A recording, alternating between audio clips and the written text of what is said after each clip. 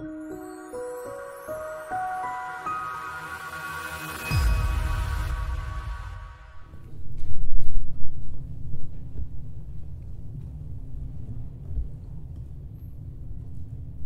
was just told that it's a Wayne White issue, that we're on 3 different things and one of their things went out. So this is cool though. I mean, you'll still be able to see slides. I won't be able to see you sleeping. It's perfect. Thank you so much. I really appreciate our worship team.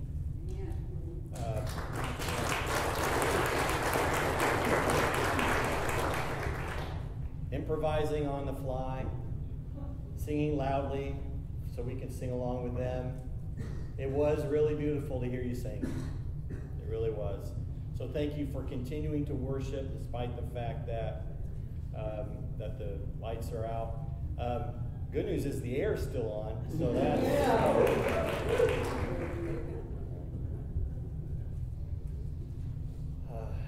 We're in Psalm 145. If you would turn there with me, we're going to read it here in a moment. One of the things that I would like to do each week is read this together. Hopefully you're reading it on your own too. Every time I read it, I'm learning something new. I'm learning something different. And I'm really, really grateful. This is the part of God's Word being living and active that we see lived out when we're reading Scripture.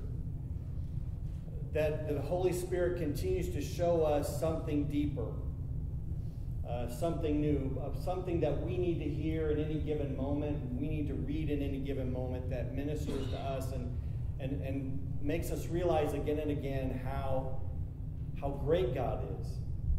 That He would still be active in our lives, still ministering to us as individuals, and meet us where we are. So it is a beautiful thing. So before we read, let's pray together. Father, I just thank you so much for the sweet moment of worship that we had. I'm just so thankful, Lord, for the gifts that you've given. I'm thankful, Father, for not only the people who are up front, but all the people who pray. I'm thankful, Father, for the people that are working and have worked and do work with our kids to keep them entertained in the back and to teach them truth on their level. Lord, I pray that you would minister to them today. I pray, Father, that you would speak through them so that our kids can learn truth that they need to hear. And I pray for us as we listen to your words in here. Help us, God, to be focused on who you are, your power, your goodness, your mercy, your grace, and that we can trust you. It's in the name of Jesus we pray. Amen. Psalm 145. I will exalt you, my God the King. I will praise your name forever and ever. Every day I will praise you and extol your name forever and ever. Great is the Lord and most worthy of praise. His greatness no one can fathom. One generation commends your works to another. They tell of your mighty acts. They speak of the glorious splendor of your majesty, and I will meditate on your wonderful works. They tell of the power of your awesome works, and I will proclaim your great deeds. They celebrate your abundant goodness and joyfully sing of your righteousness. The Lord is gracious and compassionate, slow to anger and rich in love. The Lord is good to all. He has compassion on all he has made. All your works praise you, Lord. Your faithful people extol you. They tell of the glory of your kingdom and speak of your might, so that all people may know of your mighty acts and the glorious splendor of your kingdom. Your kingdom is an everlasting kingdom. Your dominion endures through all generations. The Lord is trustworthy in all his promises and faithful in all he does. The Lord upholds all who fall and lifts up all who are bowed down. The eyes of all look to you, and you give them their food at the proper time. You open your hand and satisfy the desires of every living thing. The Lord is righteous in all his ways and faithful in all he does. The Lord is near to all who call on him, in truth. He fulfills the desires of those who fear him. He hears the cries He hears their cries and he saves them. The Lord watches over all who love him, but all the wicked he will destroy. My mouth will speak in praise of the Lord. Let every creature praise his holy name forever and ever. The phrase I want us to focus in on is the trustworthiness of God. That God is trustworthy. And we see that played out in these verses. We used to say this phrase to our kids. Did you ever say it to your teenagers? Trust is earned. Teenagers, are you hearing that from your parents? Okay. We usually had to say this phrase to them after they had been in trouble and they wanted to go out and be with their friends, and they wanted us to just trust them. And I would look at them and I'd say, you just hurt that trust, and so now you've got to earn it back. It's kind of what we do, and I think that that's important for us to understand that. But it's hard for us as humans to trust other humans, especially if those humans have hurt us, especially if those humans have done something that we didn't appreciate. Am I right about that? You're going to have to say yes every once in a while just so I know that you're awake back there. Psalm 118 verse 8 says, it is better to put your trust in the Lord than to trust humans. Can I get an amen from that? Yeah. Amen. I mean, we feel that. We feel that. But we need to trust in someone. We need that. We want to know that we can trust our kids. We want to know that we can trust our spouses. We want to know that we can trust our friends. If you're working in a factory, don't you want to know that you can trust your coworkers who've got your back? Right? We want to trust. We do. It's just hard to trust people that are fallible. Well, thankfully, God isn't. God is worthy of your trust. Trust in God and commitment to him are often linked together in Scripture.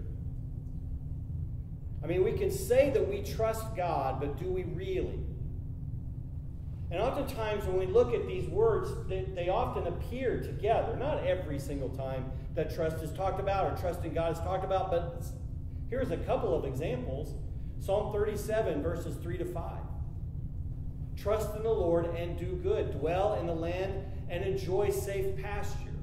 Take delight in the Lord, and he will give you the desires of your heart. Commit your way to the Lord. Trust in him, and he will do this. Here's another one. It's Proverbs 3. You probably have memorized it at some point. Trust in the Lord with all of your heart, and lean not on your own understanding. In all of your ways, acknowledge him, and he will make your paths straight. So trust in God is linked to commitment to God. Because what is trust if it's not in action? I can tell you that I trust you, but if I don't tell you anything, if I don't share deeper things with you, then you probably you'll probably figure out that I don't trust you. Right? And the same it is with every human relationship. We can say that we trust God, but are we really going to commit to him in order to show him that we trust him? God is worthy of that trust, and one of the reasons when we trust people, we want to know that they've proven to be trustworthy. We want to know that they are worthy of that trust. And God has a proven track record. And you don't have to go very far in Scripture to see that. Even when Adam and Eve sinned, God still looks after them and takes care of them. Even when after Cain killed his brother, God told Cain that no one was going to harm him. God has earned trust. We read through that all the way through Scripture. God has kept every single promise that he has ever made. In order to be worthy of someone's trust, you would have to prove to them that they can be trusted. Or they would have to prove to you that they can be trusted. The word faithful appears in our passage here. We He talks about the faithfulness of God. There in verse 17, the Lord is righteous in all his ways, faithful in all he does. He's trustworthy. He's worthy of the trust. It's someone who fulfills promises, someone who is reliable. And God is reliable. I mean, if we were to line up and everybody had an opportunity to speak, you could probably come up with at least one time in your life when God showed up. You and I are walking testimonies of God showing up in our lives, of God proving himself to be faithful to us in a moment when we weren't sure how it was going to work out. Maybe you're in a moment right now where you need to trust God. Maybe you're in a moment right now, in a time of life right now, where you're just not sure what's going to be the end result of what you're going through. And I'm here to tell you that God is with you through it. God's track record of faithfulness speaks for itself. Every single promise that he has made in Scripture has come true, except for the one we wait to be fulfilled when Jesus comes back. Everything else is panned out. Everything. I did a Google search just to see how many promises there are in Scripture. The number ranges from 3,000 to 7,000. But the fact is, it's thousands, and every single one of them God has been faithful to fulfill. Psalm 33, verse 4. For the word of the Lord is right and true. He is faithful in all that he does. 2 Corinthians 1:20. Paul says, God has made a great many promises, and they are all yes because of what Christ has done. Jesus, the prophecies about Jesus alone number in like the 300s, and every single one of those has come true. So that's why Paul makes this statement. They all came through Christ. So through Christ we say amen. Amen. And we want God to receive the glory. Now, one of the things as humans that helps us to build trust with other humans is how they respond to us when we are in need. Will they come alongside of us? Will they pray with us? Will they pray for us? Will they encourage us? Will they say even truth to us if the truth even hurts us? Will they be loving and kind to us?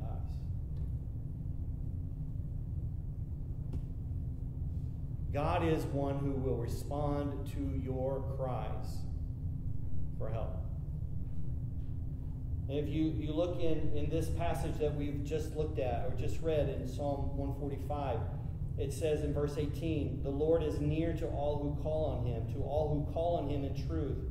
He fulfills the desires of those who fear him. He hears their cry and saves them. He hears us. He hears what you're going through. He hears the pain that you're feeling. He hears you crying out in the middle of the night. He hears you cry out in the middle of the day. He hears you, and he will respond to you. Now, it may not be in your timing, but he will always respond. In Psalm 18, verse 6, Psalmist says, in my distress I called out to the Lord. I cried out to my God for help. From his temple he heard my voice. My cry came before him into his ears. What's amazing about this psalm is that the psalmist knows that God hears him as an individual. I mean, there are a couple of hundred individuals in here, and God hears every single one of our hearts. He knows exactly what we're going through. Billions of people live in this world, and he would hear them cry out if they did.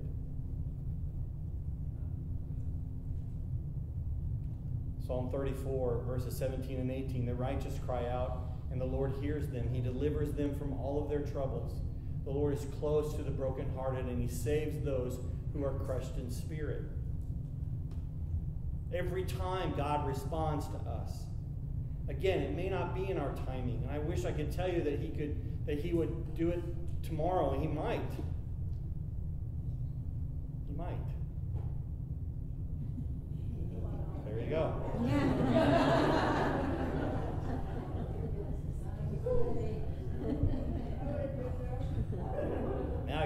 sleeping.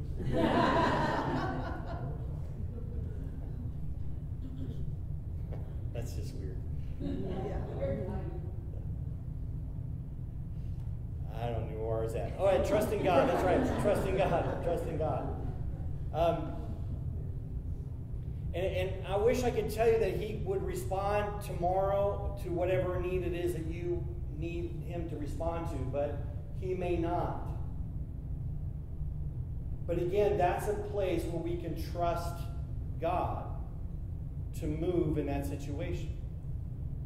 As we wait, we trust. That's putting trust and commitment together. That my commitment to God won't change even though I'm waiting for him to do something. And it takes the strength of the Holy Spirit to do just that. Alex was talking about this morning, and I feel this when he talked about the Holy Spirit adding or changing. Turn to Psalm 13 with me. Tommy, can you use the area mic? Use the area mic. Right here, is that good? Psalm 13. Oh, I kind of like yelling.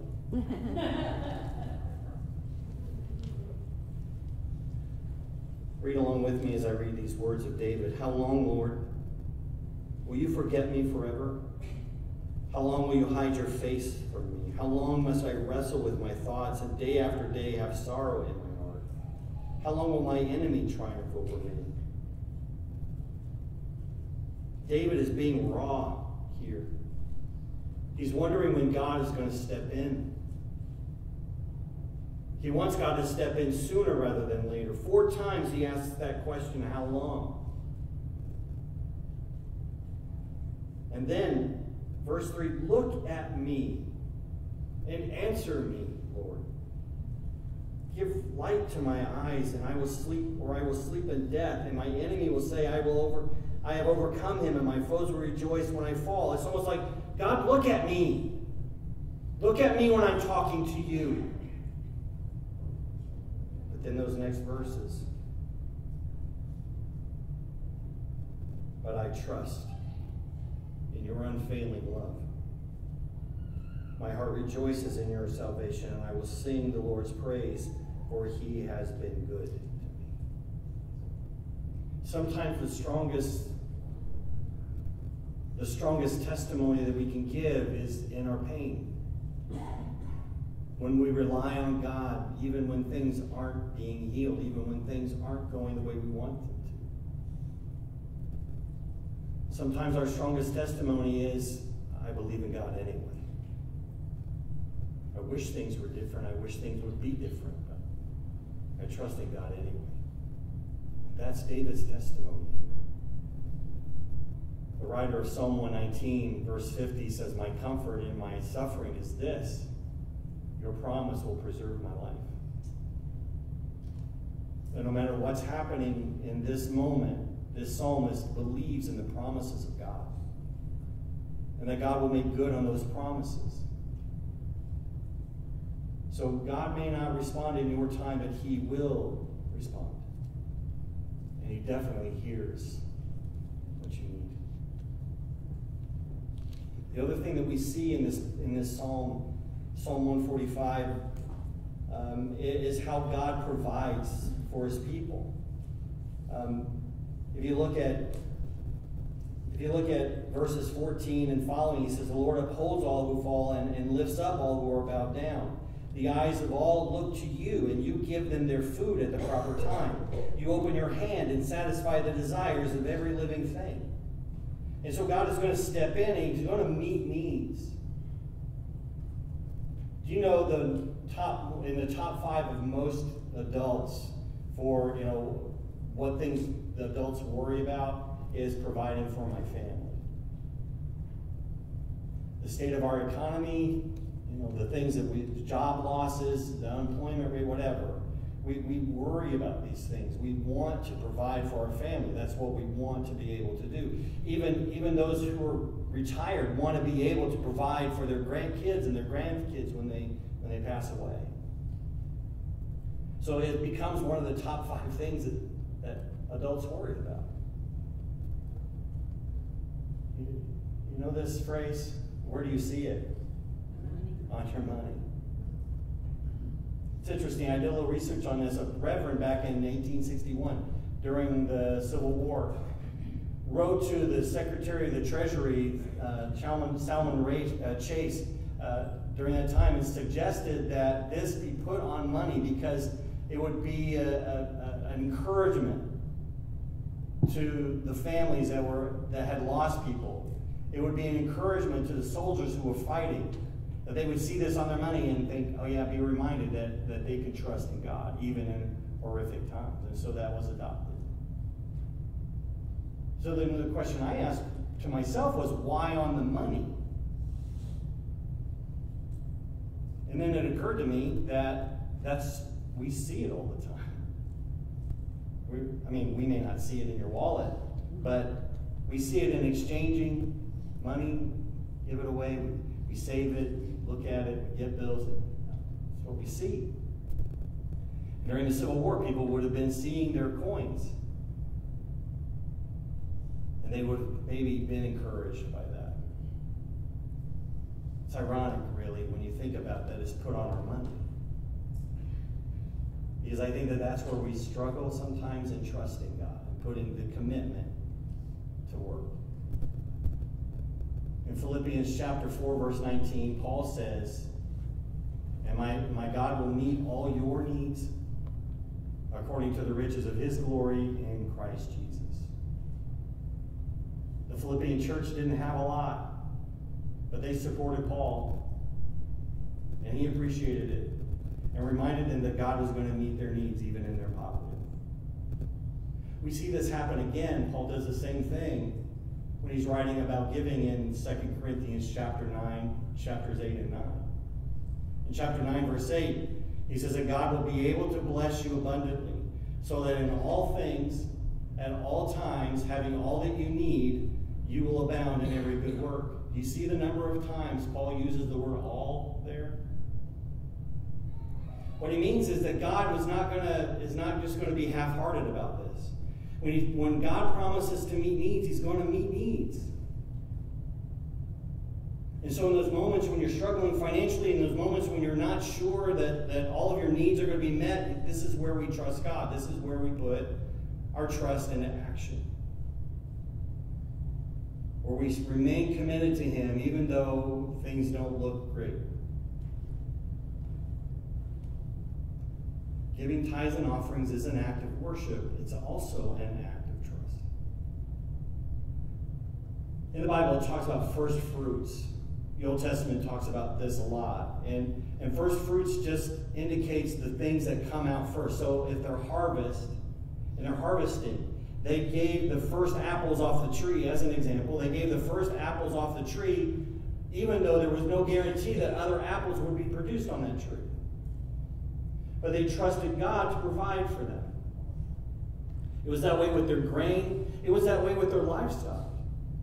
In Genesis chapter 4, we read that Abel takes some of the fat portions from the firstborn of his flock and offers them as a sacrifice to God.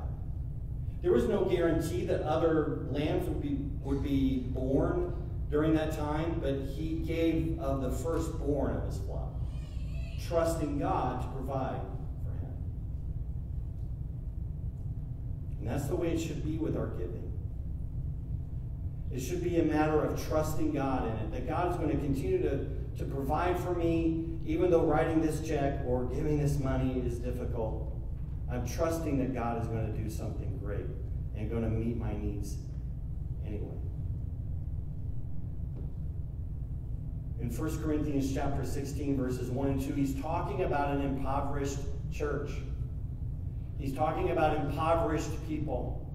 He's talking about this collection that's being made. He said, now about the collection for the Lord's people, he says, do what I told the Galatian churches to do. On the first day of the week, each of you should set aside a sum of money in keeping with your income. He's talking to an impoverished church with impoverished people and asking them to trust God in their giving. And about a different group of impoverished people, about a different group of impoverished churches, he says this in verses 4 and 5 of 2 Corinthians 8. They urgently pleaded with us for the privilege of sharing in this service to the Lord's people, and they exceeded our expectations. And I highlighted the most important part of this for you. They gave themselves first to the Lord, and then by the will of God also to us. They trusted God in their giving, even in their poverty, he says. They trusted God and gave themselves first to him, and that allowed them then to be generous. Now maybe they can only give $2 or $3, but that was okay because it was out of their poverty that they gave. Jesus commends the widow who only gives 2 pennies because he says she gave everything that she had, trusting God to provide for her need. In 1 Chronicles, they're collecting things for the temple, for the first temple to be built, that would later be built by Solomon. But David is overseeing the collection. And as I read this passage again, I thought this would be a good passage for us to pray or read before we write our checks, before we give money to missionaries, because it's a prayer of trust and thanksgiving and a recognition of where all this comes from. In 1 Chronicles chapter 29, verses 11 and 12, he says, "Yours, Lord, is the greatness and the power and the glory and the majesty and the splendor, for everything in heaven and on earth is yours. Yours, Lord, is the kingdom. You are exalted as head over all. Wealth and honor come from you. You are the ruler of all things, and in your hands are strength and power to exalt and give strength to all. Now, our God, we give thanks and praise for your glorious name. But who am I, and who are your people that we should be able to give as generously as this? Everything comes from you. And we have given you only what comes from your hand."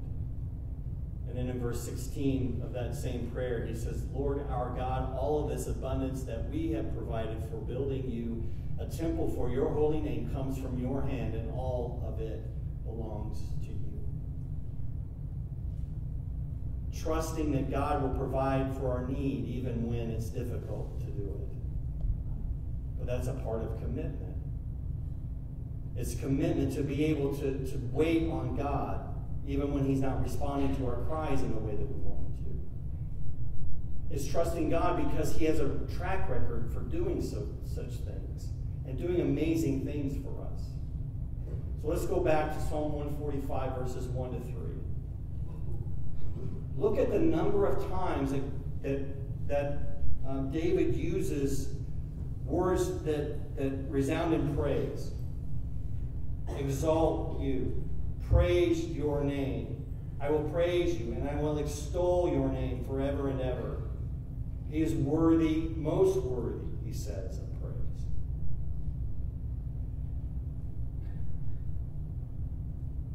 So Trish and I were talking about this sermon, and I was kind of bouncing some ideas off of her, and she left a note for me yesterday. And it's from this book. It's called True Worshipers. And I really wish that I had thought of this myself, because it makes perfect sense. What are some of the things, I'm just going to ask you, you just shout them out, okay? What are some things that you associate with worship? God. Besides God. Okay, God, yeah. Music, prayer, communion, scripture, right? So we think of all those things, we think of it in terms of this worship service, or maybe what we do on our own time, right? In our own personal time. And all that stuff is worshipful. But one of the things that drew out from this book was that our trust is an act of worship. Our obedience to God and his commands is an act of worship. I mean, because when we look at these words here and we see what what David is saying here, that these are acts of worship, that I want to extol your name, I want to praise you, I want to live a life that resembles praise. And a life that resembles praise is a life that resembles praise, not a moment. Not just a moment, but a life. So when we are obedient to the words of God, when we are obedient to the goodness, to His commands and all of that, then we are actually worshiping God. We're saying that what you want me to do is more important than what I want to do. When we trust God, then we are saying to God, then this is my act of worship to you. I'm trusting you to meet my needs. I'm trusting you to hear me. I'm trusting you to be with me, even when I don't understand your delay. So trust truly is an act of worship.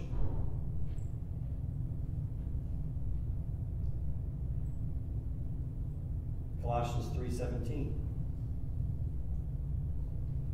And whatever you do, whether in word or deed, do it all in the name of the Lord Jesus, giving thanks to God the Father through Him.